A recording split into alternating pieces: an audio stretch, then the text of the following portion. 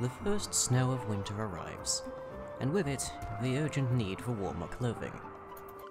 Until now, the colonists have made do with clothing recovered from raiders, but they'll need to hunt wild game for leather now. Megasloth leather is one of the best available, but its value is matched evenly with the danger of the living creature itself.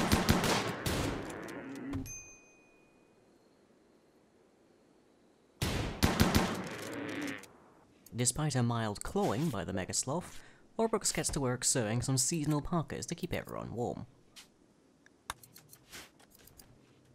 After having to expand the workshop to accommodate its bulk, a fabrication table is finally completed, allowing the colony to manufacture even the most advanced of circuits.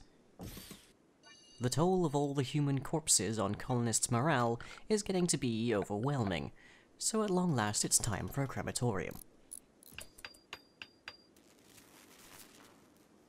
The rising costs of heating in the winter are taxing the power supply, even with the hydroelectric generator working at full tilt.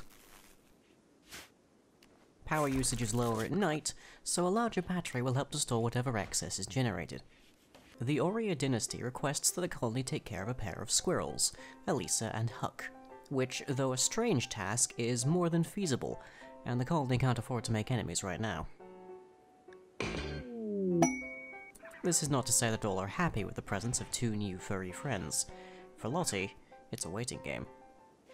The brain orders the wood-fired generator to be upgraded. It's a desperate effort to ensure reliable power, but luckily it's more than enough.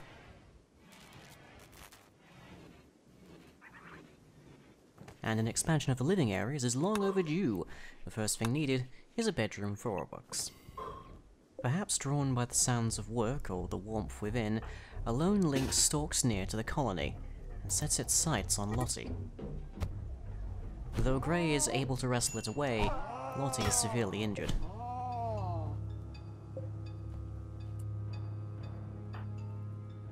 Lottie receives the best medical care the colony can provide, and she even gets visitors while she rests.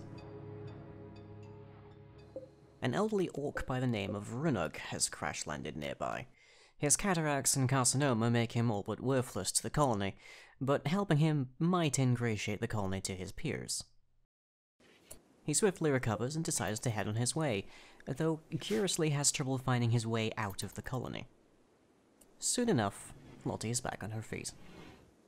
With bedrooms developing, the brain takes the opportunity to relocate into its new space in the former crypt. Orbux's new bedroom also takes shape, and he can finally get some much-deserved rest. Appearing from the wilderness, a hobgoblin named Zrakfizog elects to join the colony.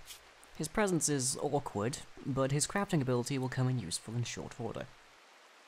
Runug remains in the generator room. It's Lottie's worst nightmare, as Elisa is discovered to be pregnant, which means more usurpers to her furry throne. The day ends as Runug decides once again to leave, but starves in the generator room, having never been able to so much as find the door. Life on the Rim is indeed sometimes just as bizarre as the people living here. Also, only a small percentage of viewers are No, I'm just kidding, like 1/5 of you aren't subscribed. But the vast majority of you are missing out on early videos and fun bonus content on my Patreon. For as little as £1 per month, you can help keep me able to persevere through every struggle the last year has brought us, and keep you all entertained. So to lend a hand, and only if you can, head over to patreon.com/lying.